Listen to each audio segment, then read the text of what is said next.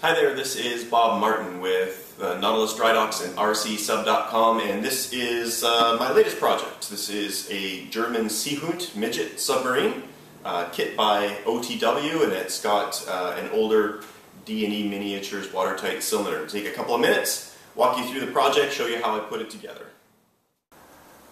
Okay, here you can see the major components of the submarine kit. We've got the main sub-hull on this side. The torpedoes are permanently attached. This is the main drive unit, the watertight cylinders, as I mentioned earlier. D&E Miniatures 3.5-inch diameter watertight cylinder.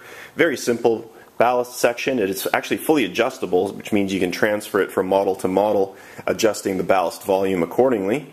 And your main electronics section, you got your main drive motor, 2 servos, receiver, and that's basically it. A nice simple system, runs through a gear reduction, magnetic linkages. It's the upper hull assembly. So what I'm going to do now is show you how we get it prepped for launch. Alright, first we're going to install the watertight cylinder. Underneath the main section here is the main drive battery. It's a 12 volt, 10 amp hour nickel metal hydride battery. It's been completely sealed. Basically, to install a watertight cylinder is a very simple process. The Velcro strap that holds the entire assembly down is right here. You can see it. Just attach it loosely at the very tip. Then what I'm going to do is I'm going to slip the watertight cylinder into its cradles. Okay, if we want to take a look at that process again, my watertight cylinder is basically back approximately 1 inch. I'm going to take my linkages. They're magnetic. You can see the small magnets. I'm going to slip them forward, these brass collars over the linkages. And same with dive planes. I'm going to take my dog bone connector right here, put it in place on the model side, and then basically just slip everything forward and it drops right in place. Everything is installed and aligned. We push our connectors forward, make sure that they're engaged, and basically the watertight cylinder is in place. You can see it here. These 2 tabs line up on the bar, stops it from rotating.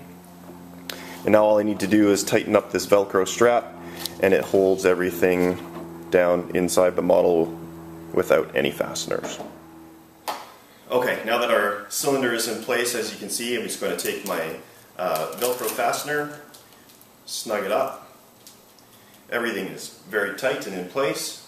The main power for the unit is just simply done by making the connection between the battery and the watertight cylinder, and it's just a standard battery connector. Simply connects together. The unit has power. Bundle the cords, tuck them down into the bottom area. Unit has power and is basically ready to go.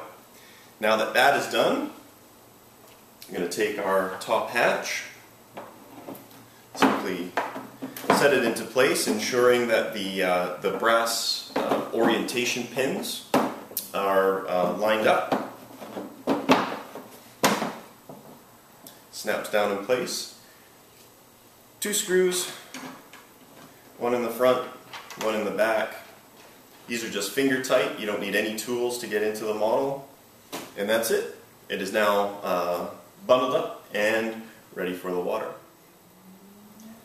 Something else that comes as an option for this kit is a later war variant that actually came with extended range fuel pods on the side. It does add some visual interest.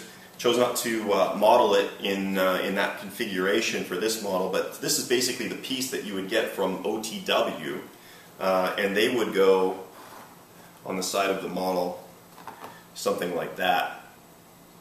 Makes for, like I said, a later war variant, a little bit more visual interest, but this is sort of the more classic view or classic configuration for the Seehund.